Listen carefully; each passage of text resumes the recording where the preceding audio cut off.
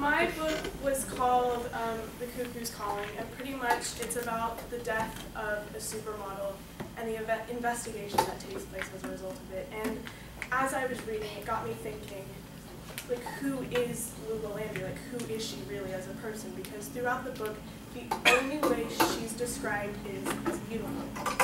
No one ever calls her smart. No one calls her intelligent. She doesn't seem to have any tangible depth to her except for her physical beauty. And that got me thinking about female beauty standards today. And I don't really want to make this personal, but this book really, really made me feel that, like, this was something I could relate to. And as a girl, it's so hard because we're expected to be this person that we're not. And I like to say that this book helped me discover how to have my own Beyonce moment.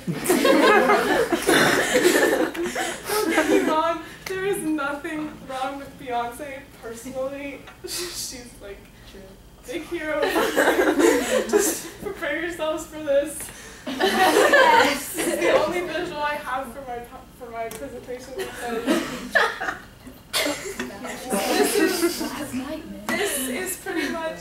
This is, while I was reading the story, I kind of, like, just reading it, I kind of, like, began to see Lula as more of Beyonce, and as Cormoran, the investigator on the case, began to dig deeper into her life, he really found that she was a human person. She was flawed. She was smart. I mean, she's incredibly intelligent, yet no one was able to focus on that because she's gorgeous. And so, it just kind of got me thinking, like, well, I mean, we're all kind of flawed, and that makes us tangible, and that makes us real. And so if maybe we're able to see other people's flaws, then maybe we're able to accept that, you know, hey, you know what, I'm flawed, but because of that, I'm beautiful. And hey, there's nothing wrong with that. And so I was just kind of looking into that, and I realized Lula had flaws, and that part of the reason, as I got to reading, part of the reason I think people saw her as really beautiful is because she got to the point in her life, Cormoran found this out, where she just kind of shut herself out from all the negativity and really believed on the inside that she was beautiful, and I think that that helped, like, her outside beauty, like, kind of radiate more. And so I kind of began thinking this is a year of discovery for me personally, because I really came into my own as a person, and I really learned to accept myself for the first time based on how I look. Because I've never really, I mean, every girl goes through this, I think we can all relate, that we never really truly feel that we're 100% beautiful. Like, we have people telling you, like at prom, I had so many people come up to me, oh my god, you're so beautiful. Thank you, but why am I only beautiful when I look like this? Like, there's nothing wrong with putting makeup on and, like, wanting to do whatever makes you feel empowered. There is nothing wrong with that. If you want to do that, by all means, girl, go do it.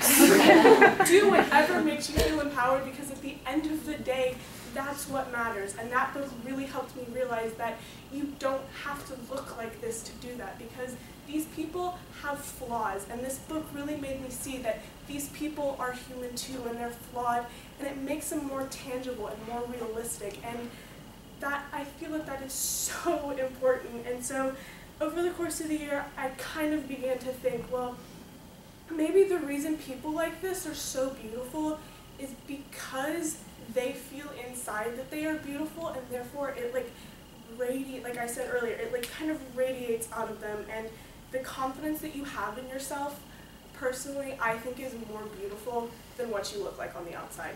Honestly, for me, it's what's on the inside. I don't care if you've got a unibrow and if you work it, more power to you.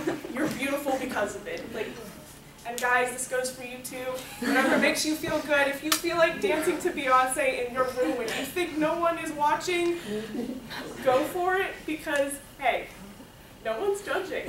No one's judging, and no one has the right to. And so this book kind of, like, made me feel that, like, it gave me the confidence in myself. And I mean, sometimes Beyonce doesn't look her best, like at the Super Bowl, we've all seen the pictures that she tried to get taken down from the internet, but I'm really glad she didn't, because they make her seem human, and they make her seem like she's one of us. And so I was just kind of thinking that, hey, like, at the end of the day, the only thing that matters is the impact we leave on other people when we die. Because, I mean, let's be real, when she dies, she is not going to look like this 100 years later. None of us are going to look like this 100 years later.